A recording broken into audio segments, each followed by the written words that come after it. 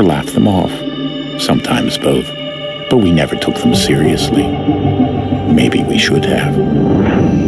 But I'm getting ahead of myself.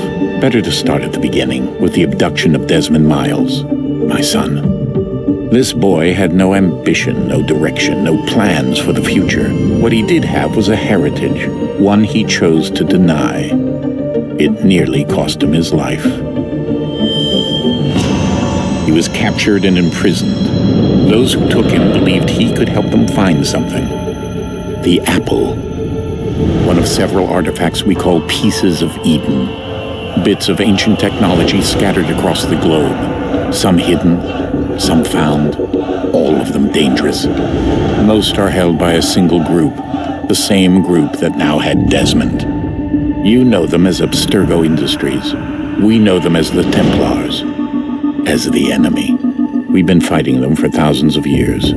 Even longer if you believe the stories of their origins. I do. After all, I've seen the truth. That's the beauty and the horror of the Animus. A device that allows us to enter and experience the lives of our ancestors. It holds the power to change everything, to show us history the way it really happened. Up until its creation, to the victor went the spoils, went the truth. We're trying to fix that, to free minds and bodies both. But there's only so much that we can do, and the Templars have the upper hand these days. But something larger than the Assassins and Templars is approaching, bigger than all of us. And if we can't find a way to stop it, these next few weeks will probably be our last. Everyone's last. In the end, it all comes down to him. To Desmond. Through the Animus, he discovered his heritage, explored the lives of his ancestors, and uncovered their secrets. When that was done, he trained. He used another ancestor to provide decades of experience in the span of a few days. It worked. We think. We hope. Soon we'll know. That ominous date fast approaches, December 21st, 2012. None of us knows what it'll bring, only that this is where they want us to be. When it does.